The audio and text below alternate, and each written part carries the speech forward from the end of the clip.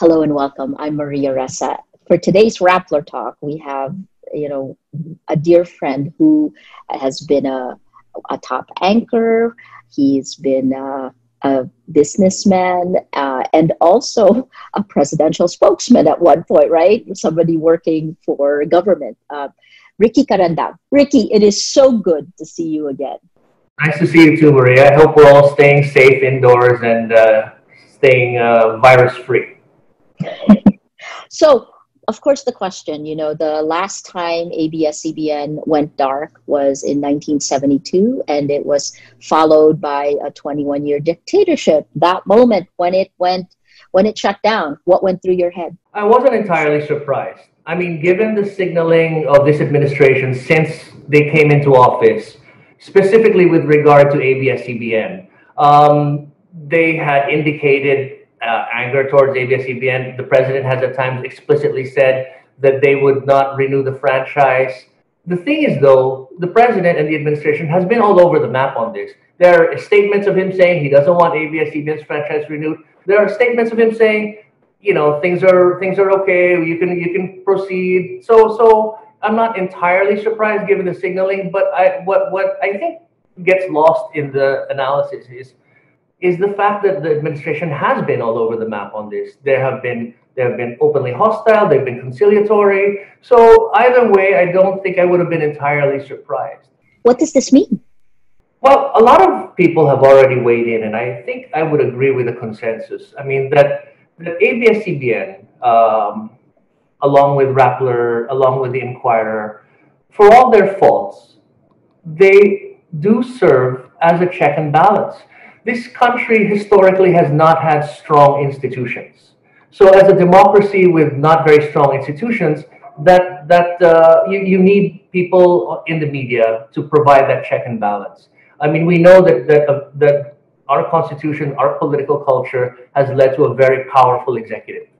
And they get their way with most of the branches of the government. And it's really only a few select media that have managed to hold the line, as it were. I mean, media traditionally has been the last line of check and balance. And I think that's the problem when they go after the Inquirer, Rappler, and ABS-CBN, that they're weakening that independent sort of check and balance mechanism that open society should have. So, of course, Rappler has called this a battle for press freedom, and I have said this is a death knell. I guess in terms of your view, you've been a palace spokesman, right? I mean, you've worked for a president. You just talked about the checks and balance. We've had massive disagreements in the past, and President Aquino's administration didn't like Rappler at different times. Why did you tolerate it? Well, whatever you say about President Aquino and his administration, they always believed in the rule of law. And they always believed that, I mean, these are people who have sacrificed for democracy. They have a model of democracy. They're committed to it. It never would have occurred to them to take the kind of actions that this administration is taking. Absolutely, we have had issues with the media. We have contemplated legal action against specific media outlets. But those were all in the context of allowing them to operate and perhaps holding them accountable in the same way that they try to hold government accountable. It did not go beyond what is perceived as norms. It didn't go beyond the law. It didn't go beyond anything that would damage democracy. We get to this place because right now it is debated as a rule of law, as a law, as a legal problem, right? Of course, I have very strong opinions since we've come under attack also legally. How did it get here, Ricky? ABS-CBN shut down. How did it get to this point that we're even debating this is an act that is okay? Well, let's not forget that President Duterte remains immensely popular with the Filipino people. In his fourth year in office, President Duterte retains political capital like no other president before him has. And so he's not become a lame duck. He remains very powerful. He remains very influential. And he's doing what he can, I think, to retain that influence. Talk to me about the context that this shutdown of ABS-CBN happened during a time of a pandemic. Well, it's perfect timing politically. I mean, think about it. We're all distracted by a huge global, once in a century, life threatening event, and we're all taking turns to deal with that. I mean, doing our best to deal with it. It's the perfect time to pull a fast one. Interesting. Does rule of law still exist? Rule of law is hanging on by a thread. The fact that you're out of jail and that you've done that largely through recourse to our legal system suggests to me that there's hope for rule of law. I mean, it's being weakened, I think. And ABS-CBN rightly, I think, has taken its case to court and left it with the Supreme Court. For all the faults of the judicial system, and again, there are many, there does seem to be a genuine effort among many legal practitioners to retain the rule of law. So it is under assault, but I don't think that it is as close to crumbling as sometimes we might think. There are still people in judiciary who are able to practice independence. What is the impact? We're in week 8, the end of week 8 of a lockdown in Manila, right? And there is now talk of extending it in even more. And I'm going to shift you slightly to economics. You see a lot of things. You think about this a lot. What is the impact in the medium and long term of where we are today? Well, you listen to analysts who study it much more closely than I do, and they are looking at a global recession. Europe's collective GDP this year is expected to shrink by almost 7%. The United States is clearly, I mean, even the economists will tell you they are already in recession. I think that the Philippines is probably as close to reaching a recession as they have been at any time. Remember, we have been a very resilient economy, have not actually fallen into a technical recession in, if I'm not mistaken, almost 20 years. And now, I think early indicators suggest that the economy is actually going to shrink by a larger degree than what is officially being estimated. We've already had the first quarter of contraction, right? And then we're seeing numbers coming out that show great unemployment. Again, having worked in government, are there things we should be doing that aren't being done yet? I think in terms of plans, in terms of dealing with the economic aspects of this pandemic, I think the plans are there. The real question has always been, whether it's our administration or this administration, is in execution, right? So you have a conditional cash transfer program, you have a database of that. They've been trying to pump more money into that. They've been pumping more money into the LGUs. But I guess the problem has always been in the execution. So you can the DBM can download the billions of pesos and it can end up in the coffers of the city governments. And then that gets downloaded down to the barangays. But on the ground, you hear people on the ground saying, we were supposed to get this from our barangay. It happened in the first week, maybe the second week, but now where is it? It's gone. So in terms of planning, I don't have much to say. I think it's really been in execution. And when you're in government, it's always been about execution because there are a lot of brilliant people in the country and many of them are working for this administration, the previous administration, and the administration before that. It's not a question of planning. It's really a question of execution. And that's where we always fall short. Can I ask you, the way the government, in many countries around the world, the way the government handles this will determine politics, right? There are 3 main things that they're balancing: the state of our public health, our facilities, and what we are capable of handling, the quality of crisis management, and then that last one is how to create. Singapore calls it social cohesion, but trust. What's the impact on politics of what is happening? I mean, again, shutting down ABS-CBN, allowing a franchise to lapse and then shutting it down. That's unbelievable at any other time. And it is only 34 years after the People Power Revolt. Yeah. What's the impact on politics? After Marcos shut down ABS-CBN again, so this is the second time since martial law that ABS-CBN has been shut down by a president. Yes. So where do you see this headed? I mean, you said that the president is popular, President Duterte is popular. And yet, when we look at, and Rappler has done this story, when we look at social media, we also see Filipinos engaged now in ways they have never been. On April 1, after President Duterte said, shoot them dead, referring to the violators of quarantine, there was a oust, hashtag oust Duterte now trended. And then the shutdown of ABS was double that number, double that, that number one. That would have been unthinkable also before then. What Yeah. is the impact on politics in our country of these collective events? It's hard to say at this point, Maria, because what's happening now is it's kind of like a high stakes poker game. President Duterte admittedly remains popular. This COVID situation has not diminished his popularity. In fact, the public generally supports what the administration has been trying to do and does not fault them for the shortcomings in execution. So he remains popular.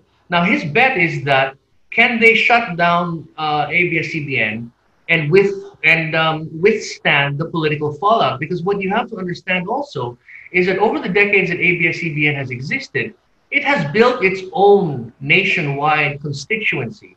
It has created a brand that is so strong and so resonant in the minds of Filipinos, kapamilya, that it has its own political capital. And so at the end of the day, ABS-CBN is going to do what it can to get itself opened up. And it's going to use its political capital to get itself opened up.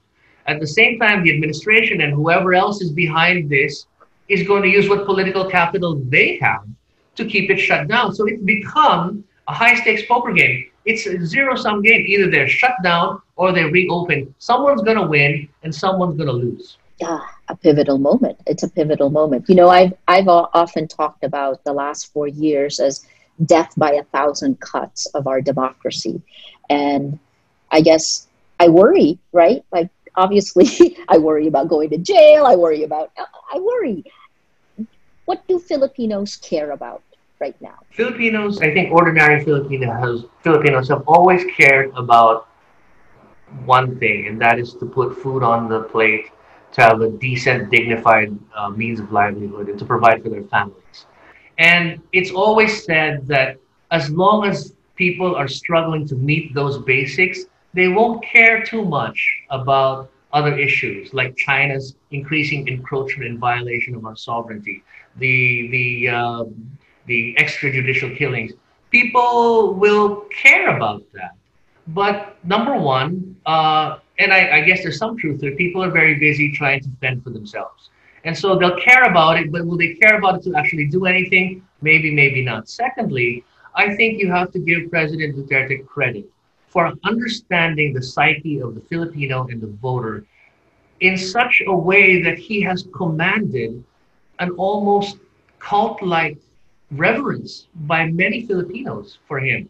And so he has that political capital, and I think that he's not afraid to use it. So yeah, it's kind of an interesting time. Uh, where's the business community stand in all of this? Week 8 going into May 15th, right? This lockdown will have an impact on everyone's businesses. Yeah, businesses are hurting, and especially those involved in retail, leisure, transportation, mass transportation. Those businesses are hurting, and I don't know how many of them can survive a prolonged lockdown.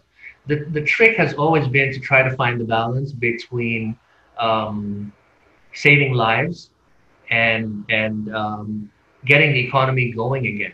And so I've been in touch with you, and I discussed this a couple of weeks back. I've been in touch with people who work in emergency rooms and all that. The curve, the whole thing about ECQ was meant to flatten the curve. We're getting there. We're not there yet. Based on what I'm reading, we're beginning to plateau. But ideally, we would probably have to ECQ until maybe late May or maybe early June. And that's when, from a public health perspective, that's probably the ideal time. But you need to balance that with the economic destruction that's happening. And I think what the administration did by saying it's gonna lift the ECQ by May 15th is it has sought to find some kind of balance between the economic priorities and the public health priorities. Um, so if you're purely looking at it from a public health point of view, it's probably too early. If you're looking at it from a purely economic point of view, it's way too late. And I think they've tried to find a balance here. What my friends in the medical community are saying is that because of that, you're probably going to see another bit of a spike in the number of cases towards the end of May and early June. But in the last 2 weeks, the last 2 months, many hospitals that have been besieged by COVID patients have actually managed to ramp up their capacity. So I talked to someone in Makati Med, and he said that since this COVID began, our capacity to deal with COVID patients has increased by 6 to 7 times. So the hope is that if you are able to minimize, if the healthcare systems are able to deal with the inevitable increase, the spike that we're waiting to see in late May, early June, that it's not going to overwhelm the medical system and that they will be able to deal with the influx of cases. And that won't last too long because we have spent the last 2 months in isolation. That's interesting. Interesting. You're, I guess, as we wrap up, I do believe this is a pivotal moment, and a lot of what will happen next will be determined by how we react to these actions, right? Your last thoughts. I mean, words of advice. What things should we be looking at? What things should we be doing? In terms of COVID or in terms of The entire context, the shutdown of ABS-CBN, the potential extension of the martial law. Like, I mean, you don't even have to call it martial law anymore, right? The conditions are in place. I guess, given all of these factors in place, what is your last thoughts, advice? this is what I think. And I was sort of getting to that earlier, but President Duterte remains popular, and I don't question that. And I do think that it is possible for ordinary people to continue to support and like this government and like this president, and at the same time want to push back against an encroachment on checks and balances. It's not contradictory to say I support President Duterte, but at the same time I think I want ABS-CBN to be open, and I think I want Rappler to continue to operate because it doesn't necessarily mean that you're not one or the other, right? I mean, a lot of people politically and online, the trolls and everything, have tried to paint this as if you are for democracy, if you're for ABS-CBN or Rappler, then you're against Duterte. I personally know people who are dismayed at the shutdown of ABS-CBN, who are dismayed at the harassment of Rappler, and who continue to say, but I don't get me wrong, Rick, I support President Duterte. So it's not don't let them divide you into an even or. It's something that we need to do because that's the Filipino way of life. To retain media for all its faults, you need to have a media there to speak truth to power, and you don't necessarily have to be anti-Duterte in order to take a position like that. So let's try not to combine the two because people will want us to combine the two, all of us, for political reasons. But we got to think about this for ourselves. You can support the president and you can continue to support a free media. And that's part of the give and take of democracy, such as it is. So maybe my last thought is it's an issue of check and balance. It's an issue of media freedom. That's the issue here. It's not an issue of whether you're for or against Duterte. Not necessarily. Fantastic. Ricky Carandang, thank you so much for joining us.